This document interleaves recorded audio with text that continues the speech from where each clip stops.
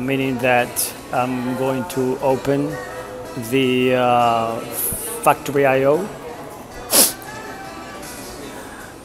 plus I'm going to open up the Do-More designer software. That will be 2.2 version. I'm not connected to a actual PLC, but I am going to use this emulator, the BRX, the Do-More BRX PLC. They come with an emulator. So let me just disconnect from my Wi-Fi and get into the airplane mode. Here I'm going to open up the sorting station software. This is the ladder logic that I created, and the Do-More simulator is going to be launched with a localhost connection.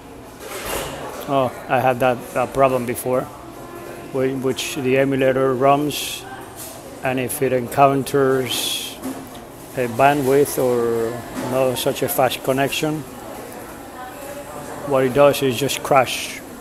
It happens to me a couple times. So let me see if it comes up right now. So when I click on the Do-More simulator, okay, this time it runs just perfectly. All right, let me move it from roam mode to term mode, and let me go open up the software, the high-speed version 2, and connect to the emulator so we can download this ladder logic, and let's go online. Right now, this is what I have. This controls the factory I/O, which I'm going to go over here and open up the factory I/O software. This is the latest version, and it has a standard scenes. I'm going to open up sorting station, and for this project, I'm thinking of using a protocol called Modbus TCP, which is this one over here. I'm going to be using the client. As far as the I/O, I'm going to leave all of them configuration that would be default.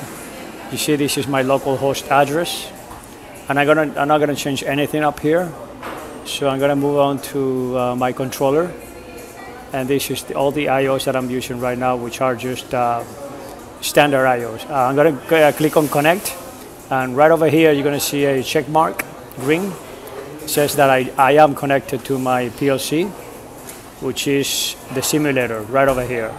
This is the PLC running on my computer, which is emulating a BRX PLC. So let's go into roam mode over here. And as far as my PLC goes, I have my, yep, right here. I got my roam mode over here, and everything is ready to go. So I'm going to walk through each one of the subroutines that I wrote, so I can explain them to you what happened. Meanwhile, let me go to my factory I/O and change my view to that of my panel. And let's go ahead and click on start.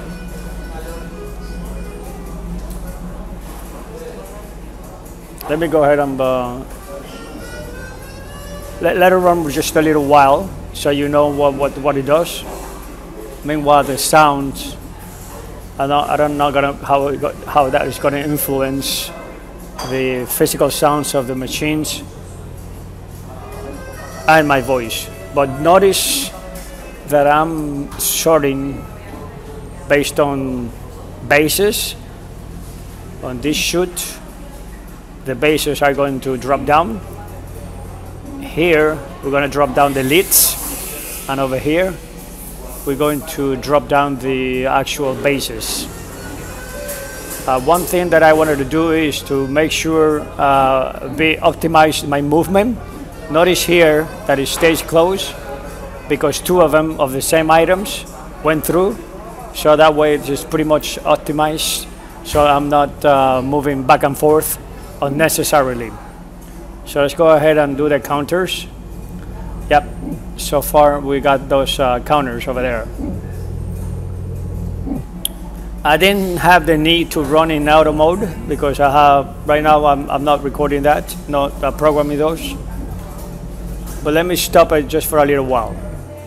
Okay, notice how the this gate came up, and I can erase my counters here and restart my application.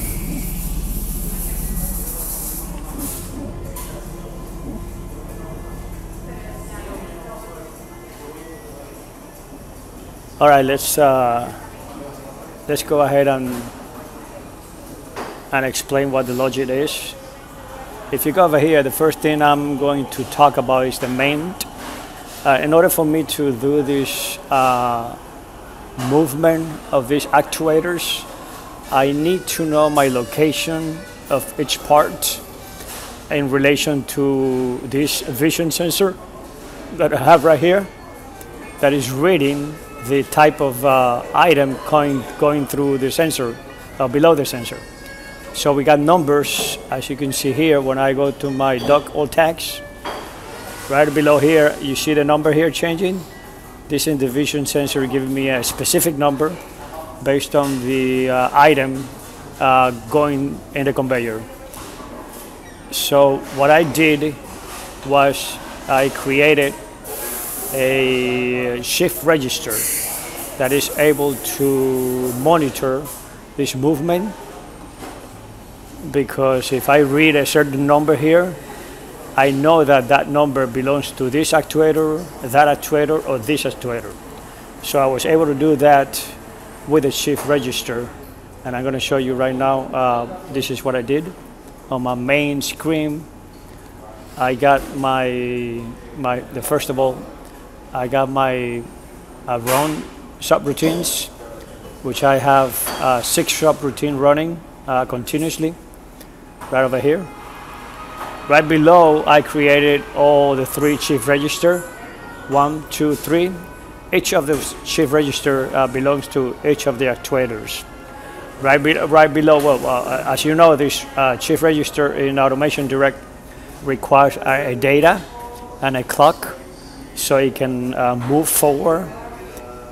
And right over here, my vision sensor is giving me a number. I compare that number with an equal to my to the number of each part, and this is the way I create the movement of the clock, which therefore drives the shift register. Right below, I do a comparison. So if my vision sensor tells me that I got blanks, this is the actuator responsible. If it tells me that I got a number 2 or number 5, that means I got my bases. This is responsible. Otherwise, the rest of them, which will be number 3 and 6, that's how I put my data, meaning 1 or 0, into my shift register. So I'm logging some information as far as the counter goes over here. I'm zooming in all the total, getting my part per minutes over here, and I wanted to do maximum parts, but this is another improvement for factory I/O, which I'm thinking of doing a video next time. So this is my data that I'm acquiring for the sensors, which is basically the counters. My turn, it's activated, and my exit gets also activated. I do a 1 shot and increase my counter over here. Then I will do a math expression, so I can add all of them and put it right over here where it says counter total. As far as panel control goes, right over here I deal with the buttons and the selectors on the panel enclosure, which is this baby right here. This is where I program on this subroutine called panel controls. This is where I program all my controls, including my emergency stop, which activate the red light. If I just want to continue, I can't, because my emergency stop button, it's held down. So I have to click it again, so it'll spring back, and then I'm able to continue with the routine. All right, how everything works. Let me see how it works. I'm going to show you how I did for my base products, my leads, and my blanks. All of them are exactly the same. The input and outputs are the only thing that changes. For that, I went ahead and created a new code block. That code block is always running. As you know, I activated it right here, and it is always running.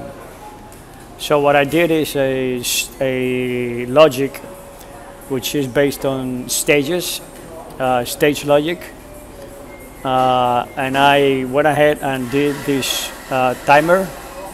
So I more or less got my shift register actuation for this specific product, and when it is seen by the vision sensor, as you know, it gets activated. Then I wait just a little bit, like a half a second, so it clears this area over here.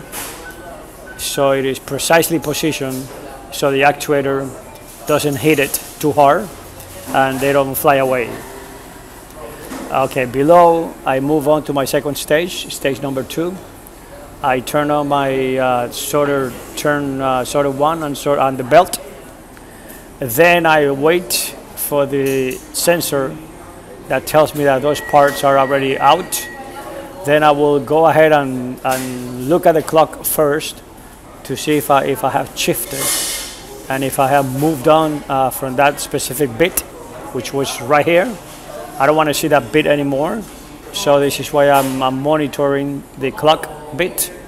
Once I get that, I go ahead and reset my turn on my belt, turning them off, and then jump to my 0 stage, or jump to stage and start all over again. This is precisely what I got for my short leads and precisely what I got for my other blanks. So in just a few subroutines, I managed to create this sorting station, and it's running pretty good. So if you guys have any questions, go ahead and drop a note and let me know what problems have you encountered doing this with any other PLC. It doesn't have to be AutomationDirect. It could be any PLC that preferably supports shift register, which is almost all of them. All right, guys. Thank you. Bye-bye.